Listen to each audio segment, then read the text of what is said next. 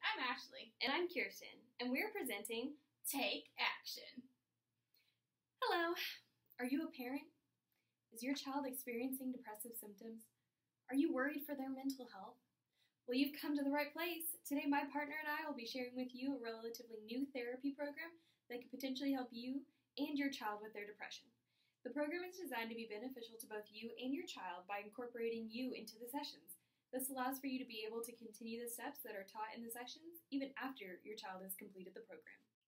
Are you watching and unsure if your child meets the criteria for depression? Don't worry, we're here to help. First, you should consult a mental health professional. Disclaimer: do not diagnose based on this video. There are many forms of depression. Some signs to look out for are having a depressed or irritable mood for most of the day, diminished interest or pleasure in activities, significant weight loss or weight gain, fatigue or loss of energy, changes in sleeping patterns, low self-esteem, poor concentration, or thoughts of suicide. Depression can have a large impact on children and adolescents.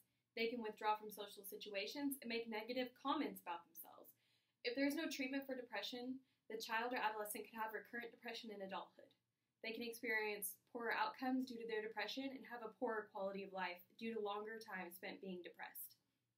Depression can affect their academic and social lives and decrease their chance to overcome those issues. It can also lead to substance use and the potential problems that can arise from that. Now let's take action. The evidence-based action treatment program was created by Kevin Stark in 1996. The program was initially aimed towards females ages 9 to 13, but can be modified to help males and older individuals. This program was created to be used in the school setting and is able to help multiple people with its group dynamic. The program has a 20-session component, which includes 2 individual family meetings and 8 sessions of parent training. It is important to intervene with the family either through parent training or family therapy. The objectives are to eliminate any abuse or neglect, improve cohesion and supportiveness, decrease conflict, improve communication, and increase the family's involvement in recreational activities. The parents may benefit from learning positive behavior management skills, reducing their use of affection and emotional consequences as their behavioral management strategies. This treatment program is based on the principles of cognitive behavioral therapy. As children develop, they interpret events in the terms of their meanings of the self. If a message about the self is communicated often enough, it is accompanied by other learning experiences that communicate the same message. This self-view becomes internalized as a core belief. There are 3 core beliefs about the self that underlie depression. I am unlovable, I am worthless, and I am helpless. These dysfunctional core beliefs produce a distortion of the child's perception of daily events and in the meanings that the child draws about themselves from those. These core beliefs are targeted first for restructuring. Families of depressed youth are often characterized by greater chaos, abuse and neglect, conflict, a more critical, punitive, and belittling or shaming parenting style, greater communication difficulties, and a lower activity level. A lack of support and approval from within the family is also seen. This is why it is so important to include those family meetings into the program. We can increase activity levels between parent and child and can hopefully remove any communication difficulties. Your child will meet with a therapist twice a week for 11 weeks. The meetings will last for an hour if your child is 9 or 10 years old. For older students, the meetings will last for an hour and 15 minutes. As a parent, you will meet with a therapist once a week for 8 weeks. In these meetings, the therapist will not disclose information about your child, but instead will teach you about the trainings your child is completing in their sessions. The treatment program is designed to be fun and entertaining, but also is teaching your child the skills they need to overcome their depression. The first session is designed to be a meet and greet for all of the group members and for the therapist. This session is important as it will be the first impression the student receives of the others in the program. The objective of the therapist is to discuss the parameters of the meeting and to introduce the group. This helps establish rationale for the treatment and group roles. In this session, they will discuss confidentiality and build group cohesion. The second session is where the therapist introduces the students to chat time and agenda setting. Chat time is where the students will be able to discuss whatever is on their mind, and this builds rapport with everyone. The pragmatics are established for completing homework in this session, and the take action list is introduced along with the mood meter. What is the take action list, you might ask? Well, it is a list that the student comes up with activities they like to do and that can enhance their mood. For example, they might list things like singing, taking a bath, eating chocolate, and even talking to their parents.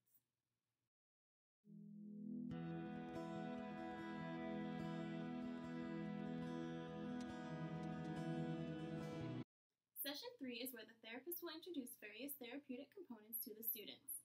These will include focusing on the positive, catch the positive diaries, affective education, and coping strategies. Remember, these are all things you can do with your child at home. An easy strategy to use at home is the Catch the Positive diary entries. It is designed to help the girls catch positive events by helping them self-monitor and record the occurrence of a variety of therapeutically positive events. The diary is used to 1. Activate a child through engagement in fun activities, 2. Redirect the child's attention from negative to positive events, 3. Increase the child's completion of therapeutically relevant activities, and 4. Help the child find evidence that supports new, more adaptive beliefs and that counters negative beliefs. Another easy at-home assignment is the affective education worksheet. The girls identify their emotions by acting like emotion detectives who investigate their own experience of the 3 B's: body, brain, and behavior. They are taught greater awareness of their emotional experiences by tuning into how their bodies are reacting, what they are thinking, and how they are behaving.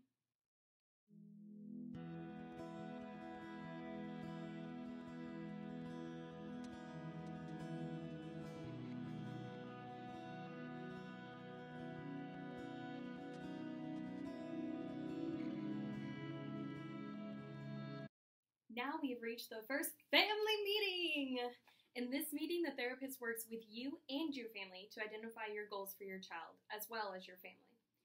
You will also, with your child's permission, go over their own goals for the treatment and their plan for obtaining those goals.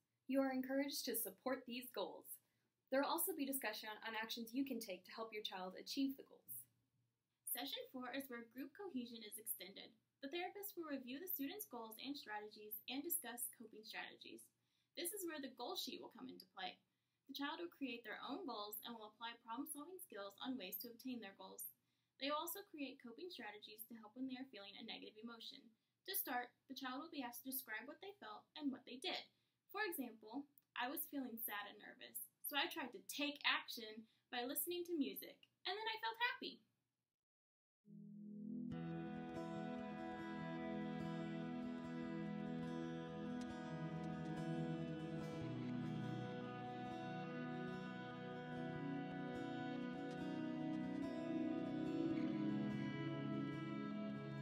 During Session 5, the coping strategies learned in the previous sessions are practiced and applied. The group creates a list of the problems that others of their age typically face. Then the group goes through the list and determines which problems can be changed and which cannot. For problems that cannot be changed, the therapist asks which coping skill they would use to moderate the impact of such situations. A problem-solving homework form can be completed during the meeting as the therapist and other group members help one of the students work through the steps to develop a plan for implementing them. They can then refer to this form as they implement the plan. Notice that this problem-solving worksheet uses the 5 P's. What's the problem? What's the purpose? What are some plans? Predict and pick the best plan, and then pat yourself on the back. In sessions 6 through 9, the role of cognition and emotion and behavior is demonstrated. They connect their thoughts and their feelings and enact their coping skills through in-session activities. The students also apply their problem-solving skills to real-life situations, such as teasing and interpersonal problems. In the second family meeting, therapeutic concepts are reviewed. Together as a family, you will identify common negative thoughts that your child has. The therapist will then introduce cognitive restructuring. Cognitive restructuring is used to understand that the student constructs their thoughts and their thoughts may not be true, and they can change them. The primary objective of cognitive restructuring is to help the student build positive core beliefs about themselves. Sessions 10 through 17 are where the student is using and building on the cognitive restructuring skills. They are asked to complete a cognitive restructuring worksheet that creates steps on what is happening in the moment, the negative thoughts they are having, and how they can restructure that thought in a positive way. The use of the self-map is also used in these sessions. The self-map consists of a relatively large circle in the middle of the page with a series of smaller circles surrounding it. Each small circle has a line connecting it to the larger middle circle, and most of the smaller circles have labels such as friend, daughter, student, and so on. The large circle represents the child, and the smaller circles represent the different characteristics the child possesses. The self-map helps the girls to broaden their self-definitions and to recognize more strengths than they previously acknowledged.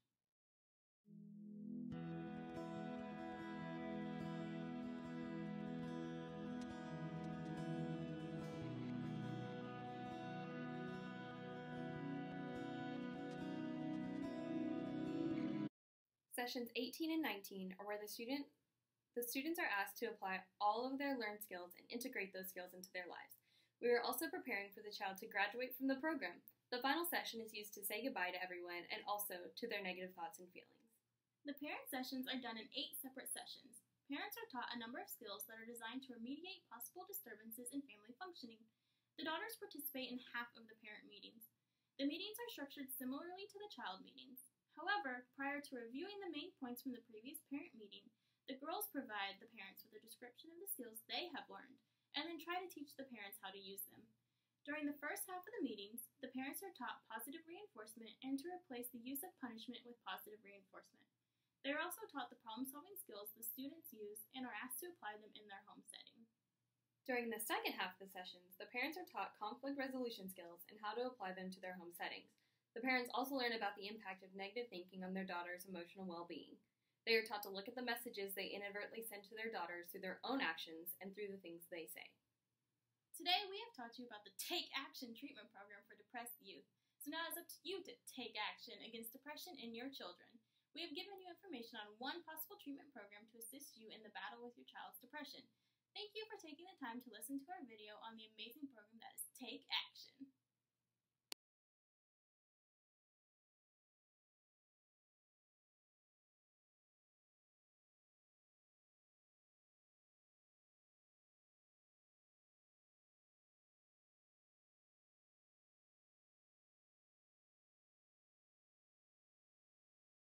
We can edit it on the back. Oh. Okay. Are we sitting or standing? Well, I think if we write on the thing, we're gonna have to stand. I mean, So we're gonna get it higher. I mean, we can sit and then just whenever we need to write, stand. Because if we can edit it on here. Hello. Welcome.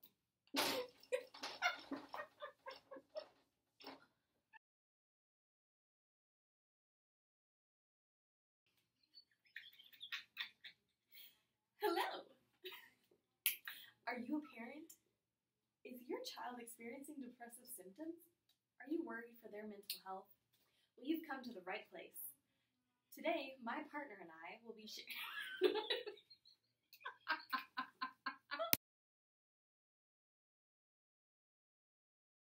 to continue the steps that are taught in the sessions even after your child has completed the program. Oh gosh, this is not going to be good. No, I'm not centered. Are you watching and unsure if your child meets the criteria for depression? Don't worry, we are here to help. First, you should consult a mental health professional. Disclaimer, do not diagnose based on this video.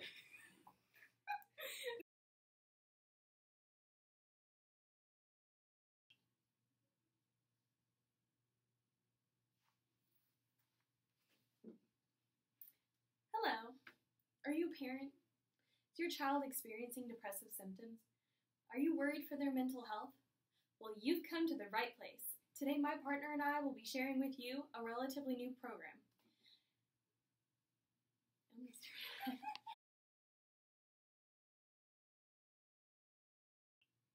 Depression can have a large impact on children and adolescents. They can withdraw from social situations and make negative comments about them.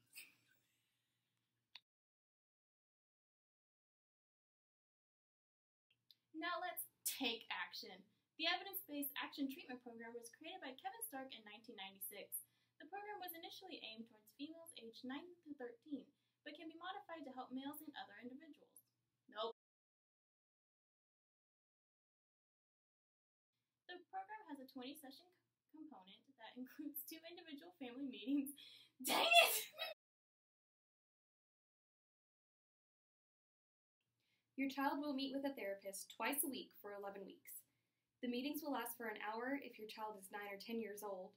For the older students, the meetings, that doesn't make any sense. Your child will meet with a therapist twice a week for 11 weeks. The meetings will last for an hour if your child is 9 or 10-year-old.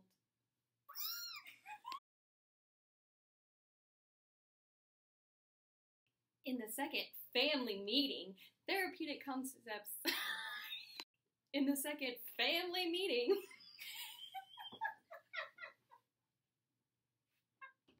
In the second family meeting, therapeutic. In the second family meeting